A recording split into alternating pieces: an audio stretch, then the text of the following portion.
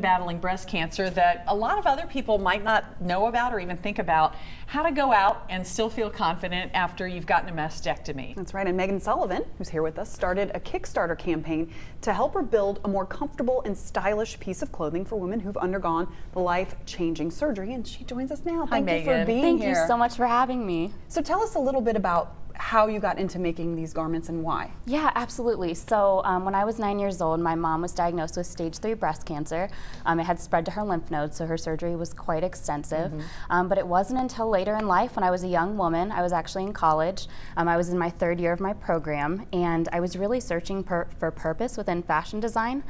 And it was sort of this, I call it this epiphany moment, like this light bulb moment of, oh my gosh, you know, my mom went through breast cancer. I really sat down with her and asked her her struggles and kind of her pain points throughout her treatment. And she kept bringing up this drain that she wore home from the hospital. And it was sort of, you know, I questioned her. I'm like, you went through chemotherapy, you went through radiation, and you keep bringing up this drain that you had to wear home from the hospital. And it was so significant to her that for me as a fashion designer, it was like, I have to do something about this. I mean, it was sort of every emotion ran through my body of kind of, I was angry and I was, you know, just driven to really find a solution to this problem. How long did she have to have the drain, and how did that affect her clothing? Yeah. You know, her ability to be mobile and leave the house and do what she wanted to do. Yeah, so she actually, her drain was only in for a few weeks, but that again, seems forever though, right, going through it does. And again, that's one of the reasons I questioned her, is because since she only had that in for a few weeks, I mean, she had 9 rounds of chemo, but that drain was so impactful to her, even during that short amount of time, that you come home from the hospital, you feel like you've completely lost control of your entire situation, and now you can't wear any of your clothes. And it's so beyond just the physical ailment, it's that you can't reach your hands over your head. You know, she would have to complete exercises where she would try to get her hand to a certain point on the wall, and you can't wear any of the clothes that you currently own. Right.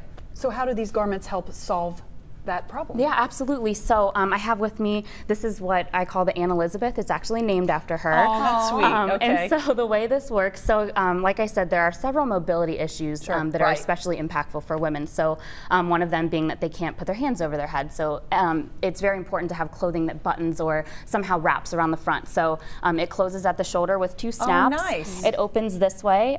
It's lined, so this lining actually helps to stabilize the garment so that it offsets the weight of the drain. It actually ties on the inside here, which allows for sort of a custom fit so that she can tie it where it's comfortable. And then on the inside here, you'll see there's the perfect. There's the drain pocket. Yeah. You see this right and so here? when you're talking about a drain, just so people may get a visual, it's kind of like a tube that's connected to the body, but you know, that's coming out of the little body, bag. Yeah, right? Exactly. That's where the pocket where you could put that. Yes, so the drain itself is actually a bulb, so it's rubber and it never collapses, so it always stays in its shape. And I actually sized this pocket so that it fits it snugly, so she can easily and comfortably get it in and out of the pocket. And this looks like something anybody could wear. Well, are there other garments that you've come up with, or just this idea?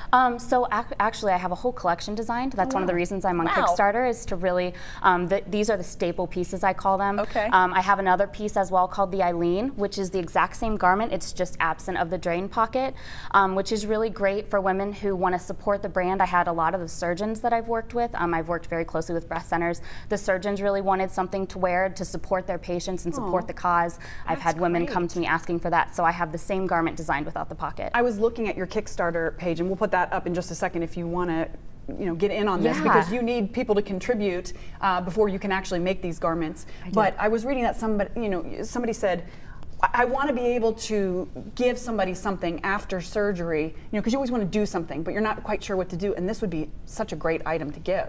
Absolutely. And we have that Kickstarter campaign. You can find it at local12.com. We'll have a link there for you. What does your mom think, Megan? She's told me, you know, as far as pride goes for a mother to a daughter, she said she can't be more proud. But honestly, it's my mom and I are so close, and I know, being, you know, like I said, a young woman and imagining going through this myself, everyone I talk to knows someone who's been impacted by breast cancer, whether it's a mother, a sister. My mom too. My mom too. So we're in that sisterhood. Megan, thank you for your work. Please support her Kickstarter campaign so she can make this for women everywhere. Yeah, we have that on local12.com. Best of luck. Thank you so much. Thank you.